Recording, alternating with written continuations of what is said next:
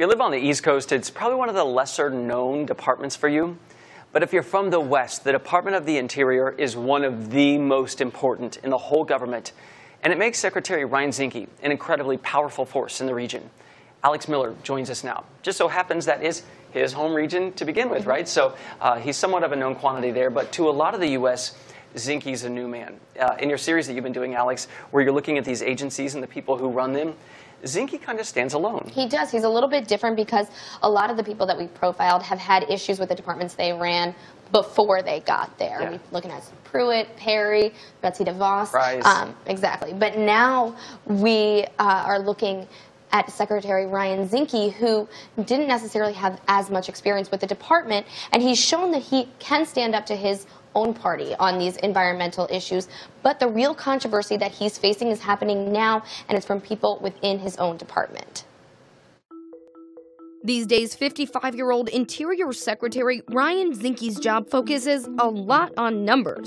He's in charge of 500 million acres of land, 59 national parks, land that 567 native tribes live on, and millions of acres rich in oil, gas, coal, and timber. The Montana native served as a Navy SEAL before being elected to the state legislature and then the House of Representatives. The former U.S. congressman calls himself a conservative conservationist, drawing himself criticism from both sides of the aisle. He's been outspoken about his thoughts regarding climate change. Climate is changing, man is an influence. But has not managed to convince many in his own department he'll take action contrary to the Trump administration's agenda. In fact, Zinke shifted nearly a quarter of senior career employees to different departments unrelated to their specialties and proposed cutting the department by 4,000 employees. For example, Joe Clement, who ran the Office of Policy Analysis, was moved to the Office of Natural Resources Revenue, which collects royalty payments. He tendered a fiery resignation to Secretary Zinke last month. In the letter, Clement criticized Zinke on what he called his failure to lead on climate change and said Zinke could not be trusted with natural resources. The resignation came 1 week after the secretary claimed nearly a third of his staff was disloyal to President Trump. Still, Zinke bucked his party on one of the issues it fought the Obama administration most on: the transfer of federal land to state hands. He even resigned as a delegate to the RNC because of its addition to the platform. Yet before he left Congress, he did support a package that would have made these transfers easier. Zinke is fielding these internal controversies while working with his department to prioritize the $12.5 billion in backlog of maintenance and repair to national parks. His plans on paying for that backlog are the subject of his most recent criticism. So this backlog is really controversial, not just because it's $12.5 billion, but because the Trump administration proposed such big budget cuts within the Department of Interior, and then they're now asking to raise the fees for parks. So I spoke with Professor Melissa Michelson about why the blueprints for how they're going to pay these backlogs are so controversial. The Trump administration proposed cutting the budget by nearly $400 million while also increasing the cost of going to the national parks by nearly 3 times. Do you think the juxtaposition between the two is harmful for Zinke's stated goal of protecting these lands? Well, I think that's the crux right there. It's his stated goal, but I think there's a lot of reason to doubt that that's what he's doing.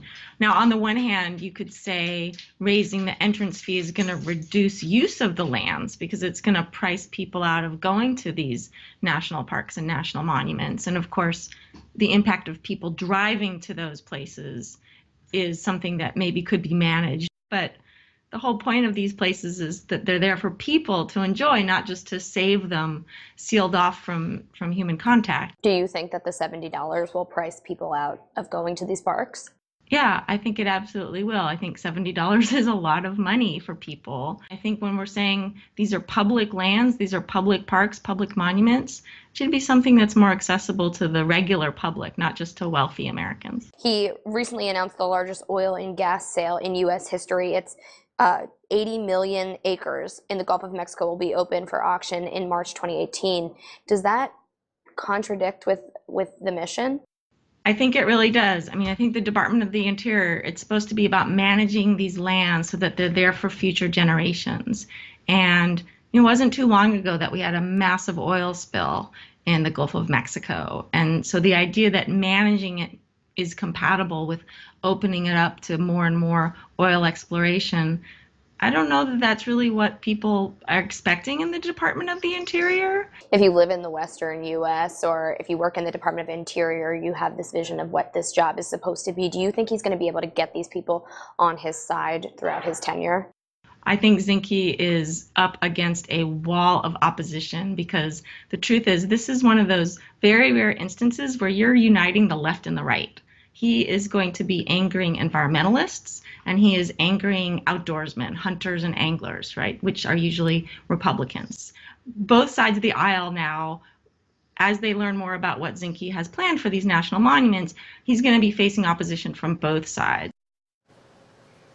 The first thing I learned tonight, Alex, in your package is that watching that video, I would like to be the Secretary of the Interior. He has the coolest job. It is so beautiful, and like he just goes from national monument to national monument. To waterfall, to right? log boat. To see everything that's beautiful about this country, right? But he has a bit of a tough road ahead. And part of this is that he has recommended shrinking some national monuments, right? So far, there is a repercussion which nobody expected. It's coming from Illinois Senator. Yeah, exactly. Senator Dick Durbin. I mean, there's only 2 other people confirmed besides Ryan Zinke to the Department of Interior that need to be confirmed. There's 4 that are still waiting, and it's all over the shrinking of these national monuments. Now, don't think like the national monument like the pencil. We're talking these big parks that they want to shrink, and it's highly controversial because of, you know, people are used to going to these lands. Protected lands. Exactly. And so Senator Durbin wrote a letter to Ryan Zinke, Secretary Zinke, that he wanted to meet with him. He hasn't heard back yet, and he's holding these 4 confirmations until he does so. And what we now know is that he's disclosing that this hold, which senators don't typically have to do, but Durbin has chosen to come forward and saying, I'm not confirming these people until you decide what you're doing about They can just put a hold and no one's going anywhere until that point. Exactly. Stuck with an empty Department of Interior. All right, cool job.